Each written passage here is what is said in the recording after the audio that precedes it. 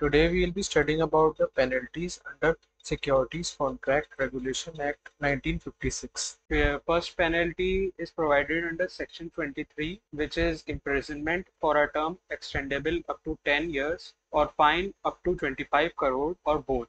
Then we have the main penalties from 23A to 23H. 23A is the penalty for failure to furnish information, return, etc., which is having a penalty of 111, which is not less than 1 lakh rupees but extendable up to 1 lakh rupees each day of offense, subject to a maximum of 1 crore rupees. Then we have 23B, which is penalty for failure by any person to enter into an agreement with clients, which is also having a penalty of 111. Then we have 23C, penalty for failure to redress investors' grievances, which is also having 111 penalty, that is not less than 1 lakh rupees but extendable up to 1 lakh rupees each day of offense, subject to a maximum of 1 crore rupees. Now let's move on to 23D, which is a 111 penalty for failure to segregate securities or monies of clients or clients. It is having a penalty of not less than 1 lakh rupees,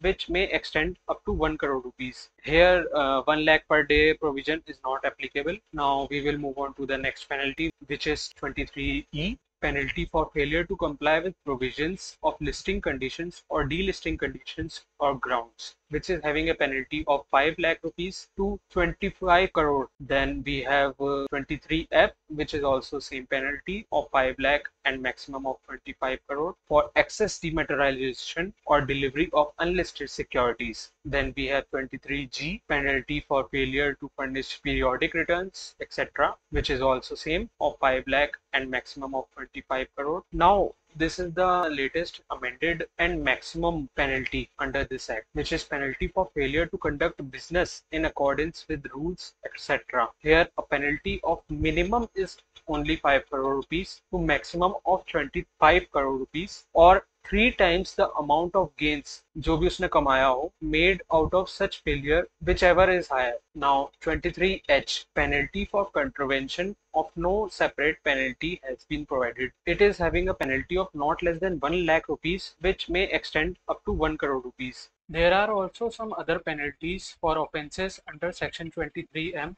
which are imprisonment for a term extendable up to 10 years or fine up to 25 crore or both, and imprisonment for a term which shall not be less than 1 month but which may extend to 10 years, or with fine which may extend to 25 crore rupees or with both.